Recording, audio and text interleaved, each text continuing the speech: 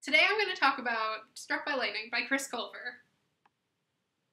With a special guest!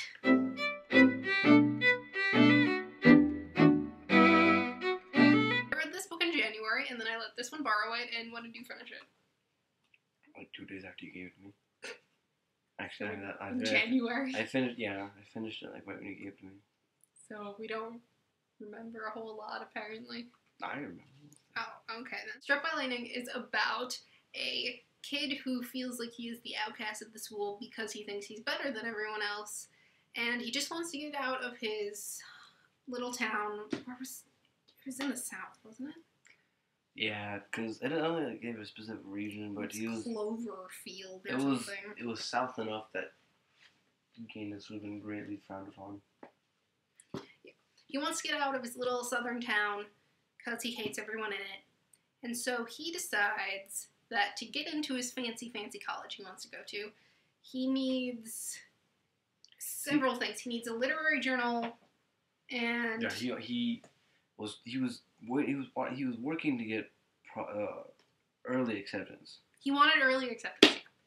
See, like, I think the entire literary journal thing was ridiculous in the first place because, like, I guess I don't know if I've ever applied to like Harvard or anything like that, but he wasn't even applying to Harvard. He was I feel like he applying was to Northwestern. I feel like he was going just way above and beyond just what he needed to get into his college. So he's just this kid who he likes to write.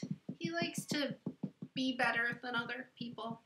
And so, to get the literary journal he thinks he needs to get early acceptance into his fancy college, he decides to blackmail all of the students, basically, to make them write into this literary journal that they all think is really stupid. I think it's a little just non-realistic to have a school, even of just a couple hundred people, with only one guy liking to actually write.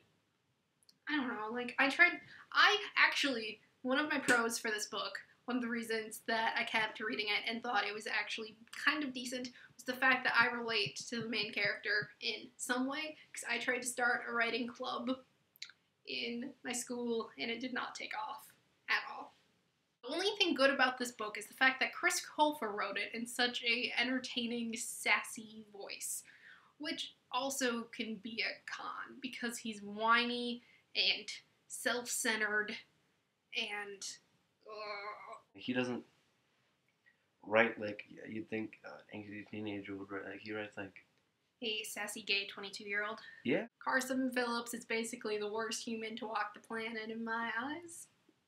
He's relatable in some ways, but he's also the worst. He makes fun of absolutely everyone, even though he's the outcast himself. He's the kind of person that takes their computer and goes into Starbucks and writes publicly while everyone else is just lesser than him. He's that guy. You all know it. He has to be seen writing. My main problem with this book and the douchey main character is that he doesn't get undouchey. He blackmails his school. He gets into the college he wanted to get into. He didn't go to that college for a reason I'm not going to tell you guys. And then, as the movie has been telling you on the commercials, he gets struck by lightning, as the title suggests, and he dies. I feel like I don't like the characters other than him were all ridiculously downplayed and made to look like way stupider than they would actually be. Yeah, like one of my notes, where does it say that? The side characters were not creative. They're the only thing that I think would have saved this book, is if they had a cast of zany characters that weren't just the football player, the cheerleader, that's exactly what it was. atypical. That's the. He had the social outcast who he befriended. He had the douchebag football player, the theater guy who was surprisingly gay. What? Stereotypes? Chris Colfer knows nothing about stereotypes. Being on Glee. The problem I had with the side characters was, of course, Mallory. And it made me hate Chris Colfer just a tiny bit. Just downplayed my love for him. Mallory was the friend, right? Mallory was the, because, once again, the fat friend is the punchline of every joke. Did they she was fat? Oh yes, she is very pudgy in this book, and then they have Rebel Wilson play her in the movie. I thought she was just who's that? Fat Amy. Oh. This book is like reading a prose version of Tumblr if you take away all the gifs and cats and attractive people. He just, in the middle of a sentence, he goes into all caps, kind of like we at Tumblr does. He's like, "This is off topic, but I want you to do something for me. Put a picture of high school students roaming the yards during PE and a picture of inmates roaming the yard at a prison together. Look between the two. See the difference? No, because there is none!" If this didn't have a super, super terrible main character who does not learn his lesson, stop it. I would like this book a lot more. I like the plotline of him kind of blackmailing his students to write.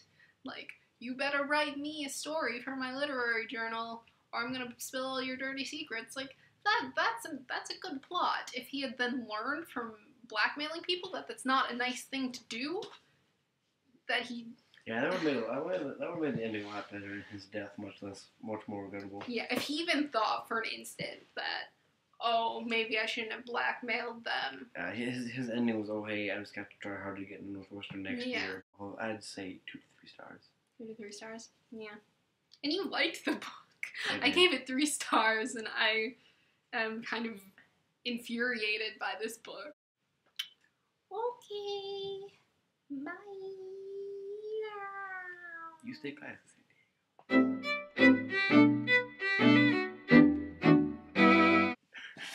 What are you... This was a horrible idea.